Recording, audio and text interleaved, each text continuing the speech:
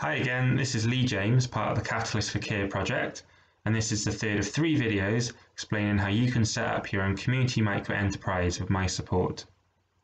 So in this video, I'll tie together some of the things that we looked at in videos 1 and 2 and outline the whole journey of setting up a micro-enterprise.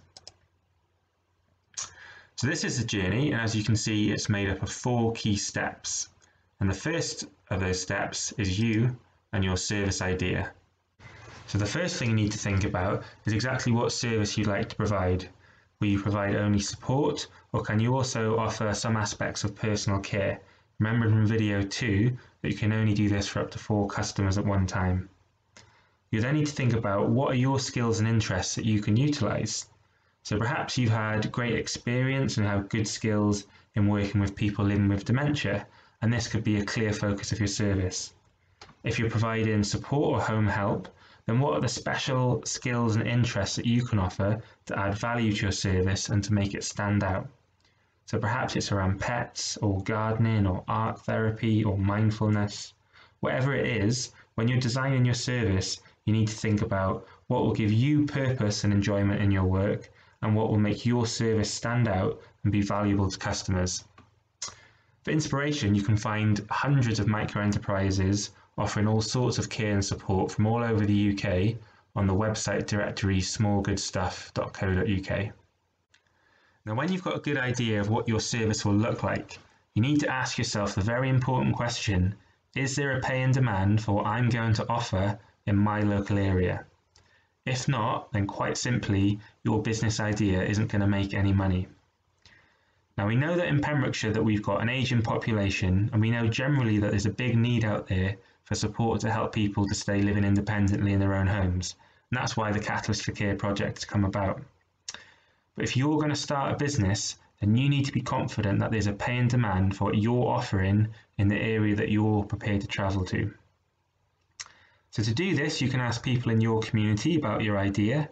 Maybe the local pharmacy and shops can provide a good insight, as well as colleagues at work and any professional contacts you might have.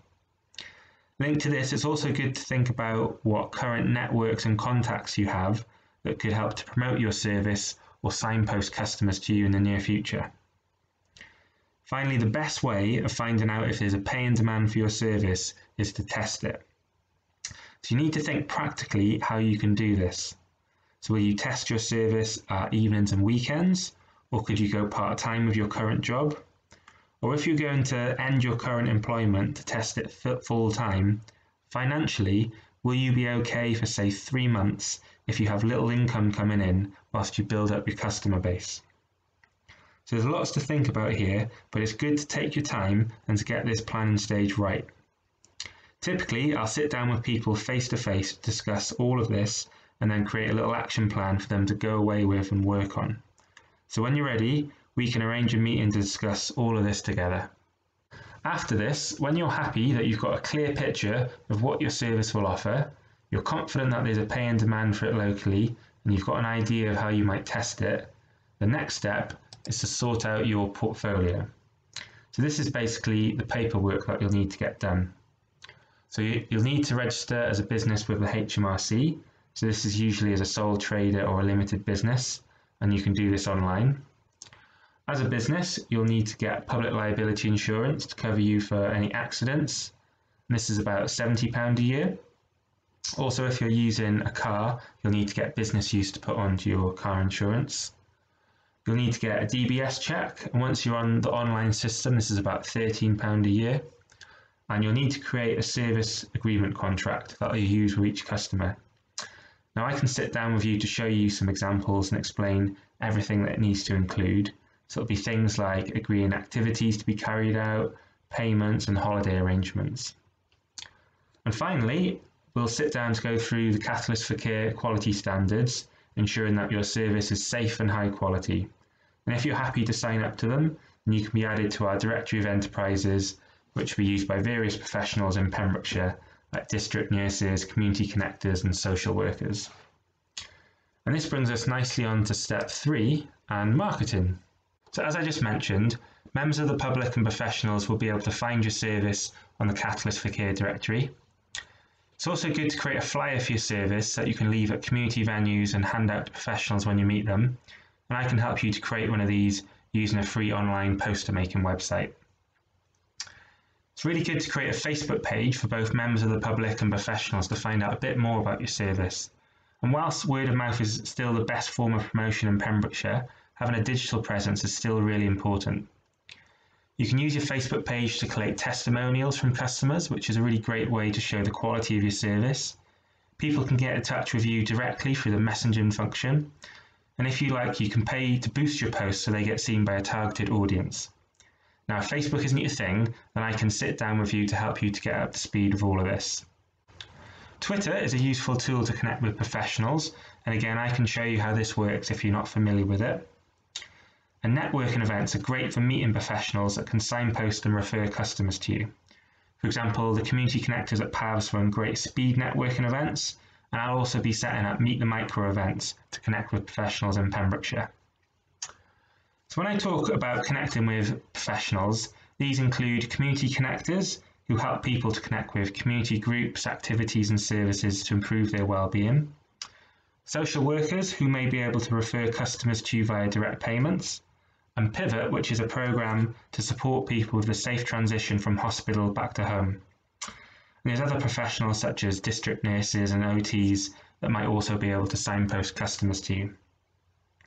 So hopefully, after you've done these things, you should start to connect with customers and get an increase in flow of inquiries as your reputation grows. From here, as your business becomes more established, you can start to think about how you might develop your service, responding to your customers' compliments and complaints. So you may want to expand the services you offer in response to what people are asking for, and this may require some additional training.